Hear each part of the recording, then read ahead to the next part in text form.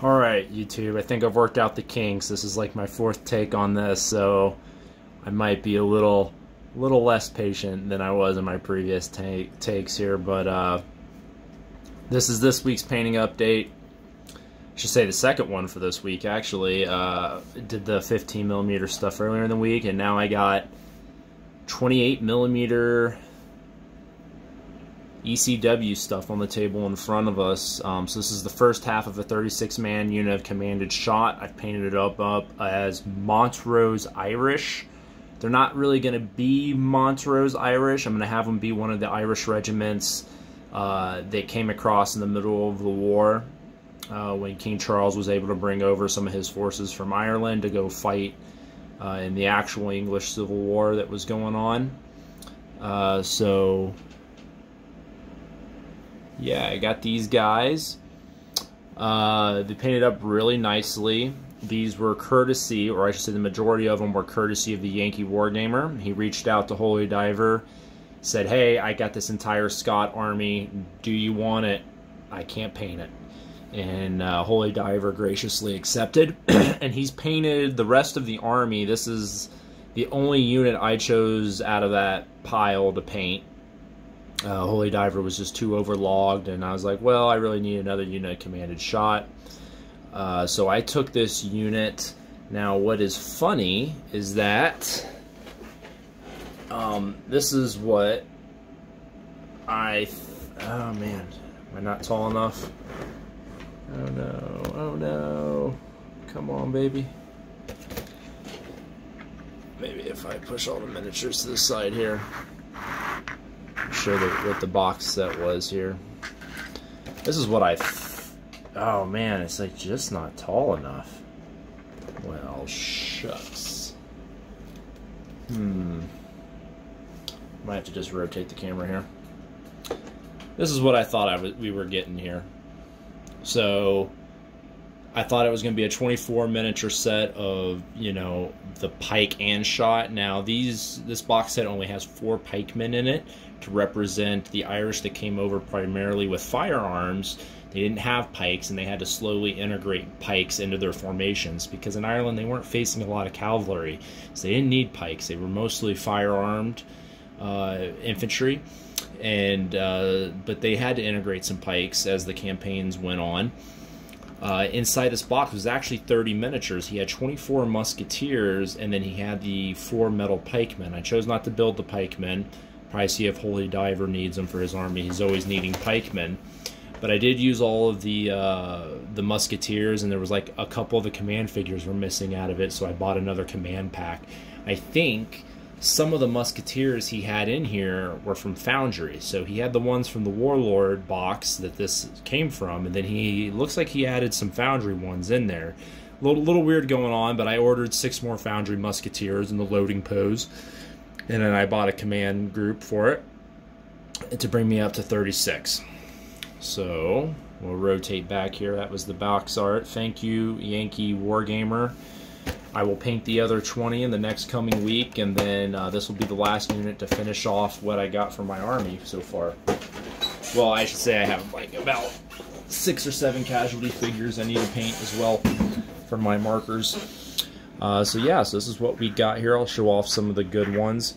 Little note on how I painted these guys. I more or less matched the box art. And so that means I did these guys with the light gray, white trousers.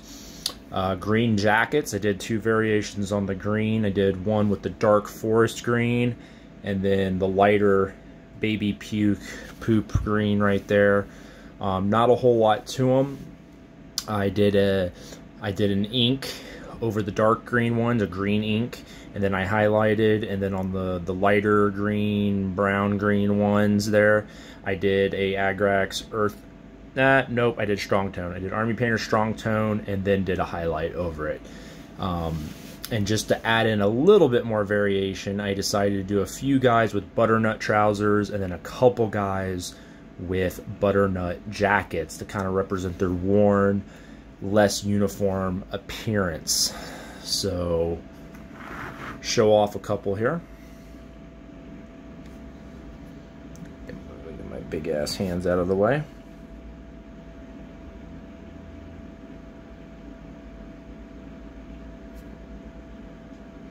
I was just bragging, there we go, about how this camera autofocuses better than my actual camera. So I did a couple blonde there. That's one of the Foundry ones, I believe. Proportions are just a little bit different. This is one of the Warlords. This guy's holding a rock. I like him. Pretty cool. I will show, I think this is my best attempt at a tartan yet. I really like the way that tartan came out. I like how he's barefoot too. It's pretty cool. These guys aren't completely done. I still need to finish the drum, the feather, and the final skin highlight. So yeah, pretty cool. I really do like how the tartan turned out. Here's the other guy with the tartan of this group. His didn't turn out quite as well. I made the lines a little bit thicker than I wanted to. It's really hard to paint those really thin lines. But yeah, he turned out good, all else considering. He's blonde. I did do the other guy as a ginger. And this is one I bought. So on eBay, there's a guy selling miniatures, ECW miniatures, no brand. I think they're his own homespun brand. And I just needed a command group. I didn't want to wait for anything to come from the UK, so I just bought these, and they actually suck. The Pfeiffer is okay, but the Commander, trash. He has like midget arms, like really bad. I don't even want to use them. Like, I'll show him off. He's still in the white here, but like, look at those arms. He has little tiny arms. He has like little T-Rex arms. It looks so bad, and I just can't use them. I can't. Like, his arms don't even extend past his belt line. If he was the, so I'm probably not going to use them. This guy was barely usable. It's like he has these weird looking trousers on. His gear's weird. His musket barely looks like a musket. I don't know. I don't like him, but I got to use some of them to complete this unit. Here's the Warlord drummer here. He looks good. But yeah, that's these guys right here. So I got 20 more to paint, and then this unit will be done. That'll bring the total ECW Army count up to about 250, I believe.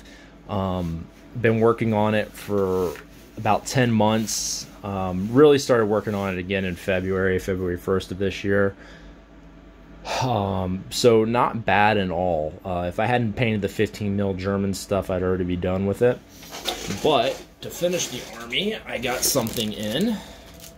Pretty cool. My first time getting flags in. I've never bought flags before. I've never done an army with flags before.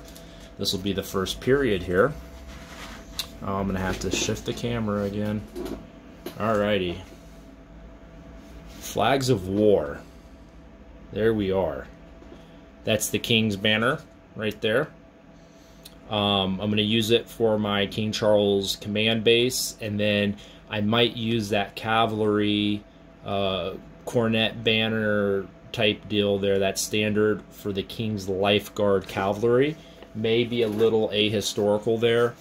I think the Lifeguard Cavalry had their own standards, and then when they were escorting the king, because the King's Lifeguard Cavalry was his escort unit, they would have that banner only in the presence of the king, though.